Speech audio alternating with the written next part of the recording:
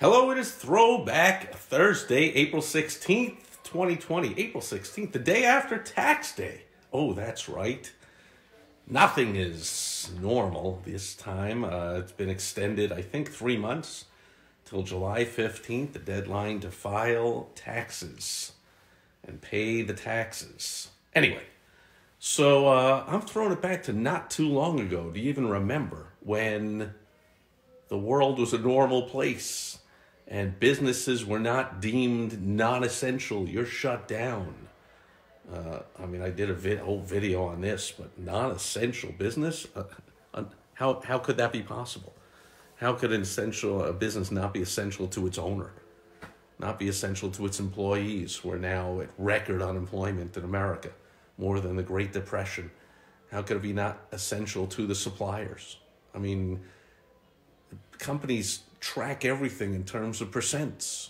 1%, 2%, 0.5% makes a big difference. If a supplier loses an account, if a business stops being a customer, buying from them, we got to replace that. So you shut down massive businesses, you're messing with the entire economy. It's an interwoven organism, an economy, and they have completely destroyed this one. So not throwing it back to too long ago, but it was a few weeks ago on my videos and people I talked to. I remember having a friend of ours over here who's a handyman, and it was just about a week ago. We were talking about this, and I'm like, I'm getting really sick and tired of this, and people are getting pretty fed up, and they're not going to stand for this much longer. And he said, yeah, but if you talk about it, you're put to shame. Oh, you want to kill people. Oh, you think money is more important than lives, and the economy is more important than people's health. And, it's not an either or. Like last I checked, the economy is extremely important to people's health.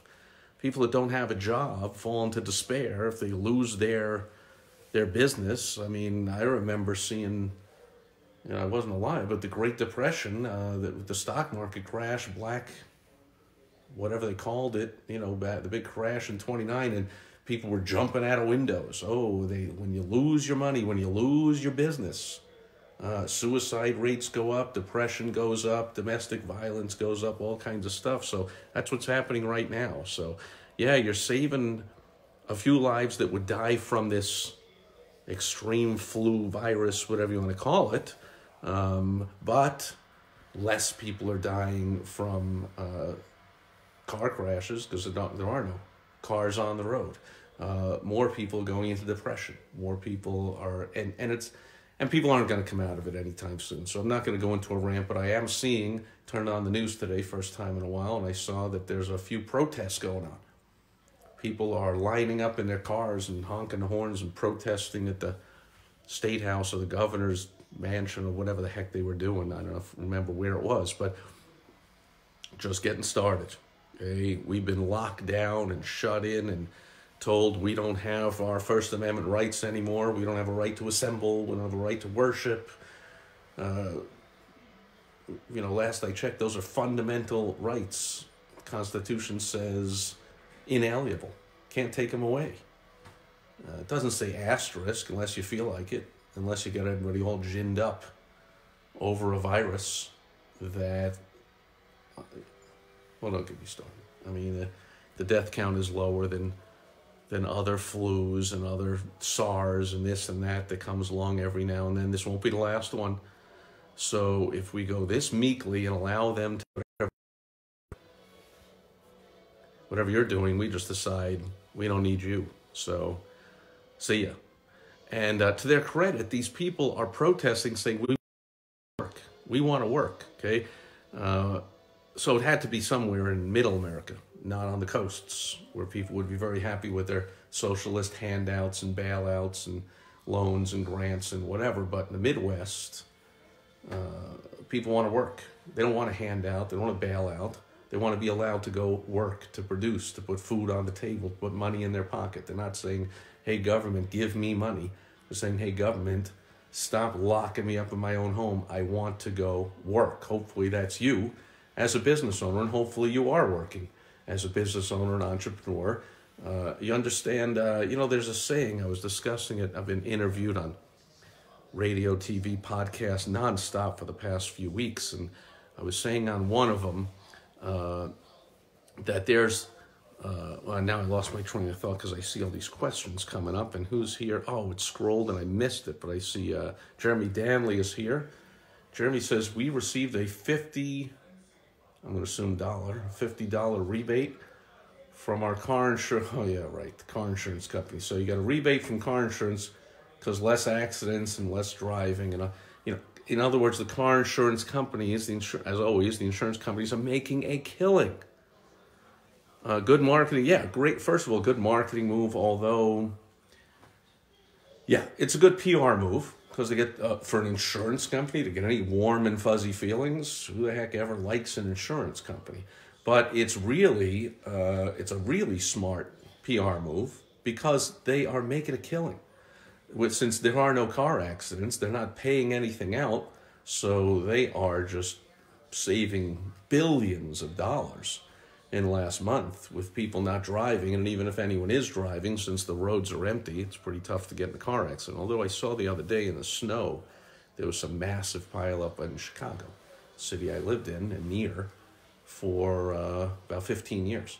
But in general, of course, car accidents way down. And so insurance companies saying, we're going to give you $25, 15%, $50, whatever it is, drop in a bucket compared to the money they're saving by not processing claims. So yeah, great move by them. And very similar to local gyms. Now, I know that the one that my beautiful wife Michelle's a member of right here in our community, they still whacking us for the charge on the first of the month. And she calls up and nobody answers, of course, because the whole thing is shut down. I mean, a little strange for a gym to be, or if there was a restaurant with a membership, a gym with a anywhere that's shut down, pretty strange that they're still charging. You see the lead from the insurance companies when you mention it. What good PR move, not to mention just makes sense being a human being if you're totally shut down for a gym to say we're not charging you this month. In fact, I'm going to be posting into my private Profit from Chaos Facebook group about a gym that is doing a phenomenal promotion. I'm going to post that in there tomorrow. So if you want to get an invite to my private Facebook group, Profit from Chaos, and join us and learn every day, I'll post a new example of an entrepreneur or a business owner getting creative and coming up with a new way to present their business to the public and get paid in multiple ways. We're having fun. People are posting their own examples, posting examples of other companies, just to hang out with some positive people, opportunity-minded. Yeah, this is what I was saying. That reminds me. This is what I was saying on the interview. You've heard the saying, buy low, sell high. Well, when you really think about it, buy low means that it's a pretty rough situation for whatever you're buying. If you're buying a house and it's low, what does that mean? There was some damage to it, or the person, pretty much just had to sell because they lost their job, or they're moving, or whatever, or maybe the whole community's in big trouble. All the housing prices are dropping. Right now, stock prices way down. Like, buy low. It means there's a distressed, troubled, crisis situation. However, the money is made when you buy. Well, that's what's happening now in the business community. It is time to work. It is time to invest your time, your energy, your money. It's time to put in all kinds of new strategies, tactics. If you don't come out of this shutdown with a new stream of income or several, with learning a new skill or several, with a new way to position your business or several, what a complete waste. This is the low time. This is the time to buy. This is the time to put the pedal to the metal. And by the way, that's all part of my free report called How to Profit from Chaos, which is at profitfromchaos.com. And that's where you go. You get the free report and you get an invitation to apply to join my private Profit from Chaos Facebook group. Now, you do have to apply to join. So you go to Profit from Chaos. You definitely get my free report. It's free. How to Profit from Chaos. It'll help you out.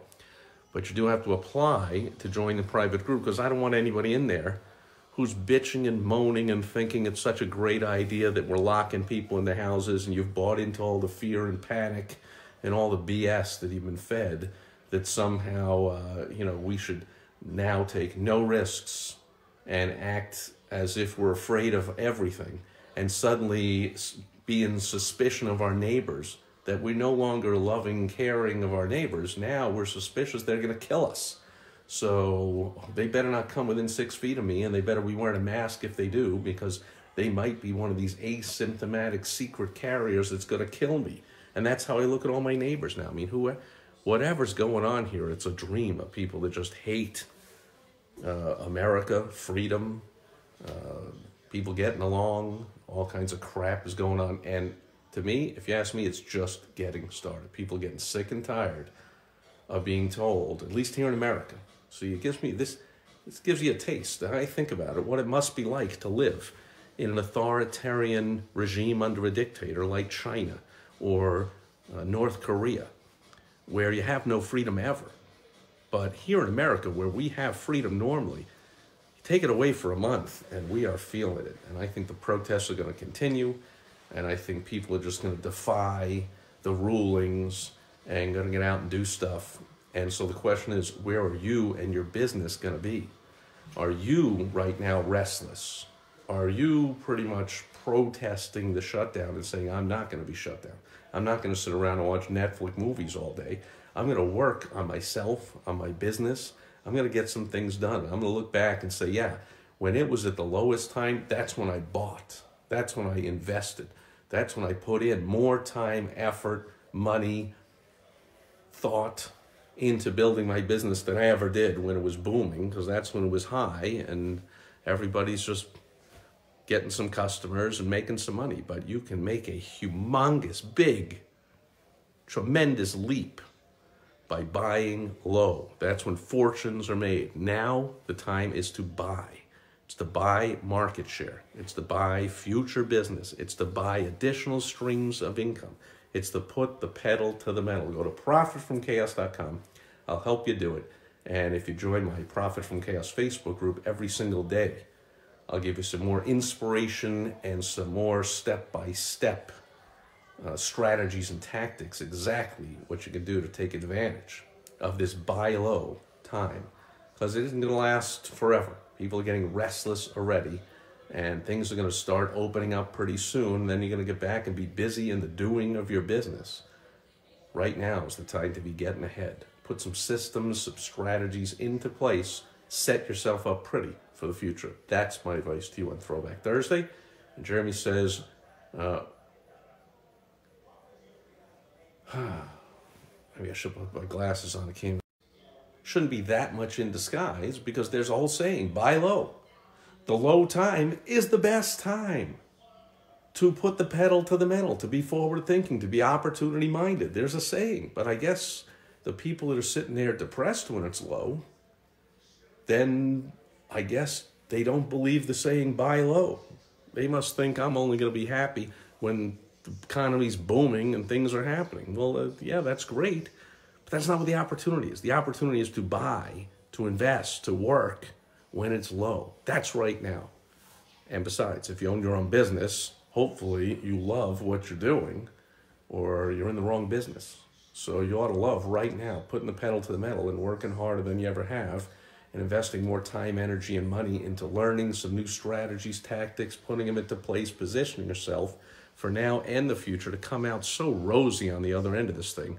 But like I said, I think the end is fairly near. I believe that the large events, concerts, sporting events, those, different story. You can't just go protesting and say we're going to attend sporting events. That might not be happening for a while. But businesses are going to start opening up. People are going to start getting back to normal. And then you're going to look back and go, oh, boy, during that shutdown, I had a lot of time. I really could have put a new revenue stream into place. I really could have learned some new skills. I could have adjusted my attitude. So hopefully you do that. And I'll be back again to help you do that tomorrow on Foundation Friday. Thank you, Jeremy, for the input. Thanks to everybody else here live on the replay. Just like Jeremy did, post a comment below wherever you're watching, listening, or reading this. I always respond when appropriate. Go to Profit from Chaos. Get my free report, How to Profit from Chaos, and join us. in our rockin' brand new private Facebook group, Profit from Chaos. See you there. Over and out. Bye-bye.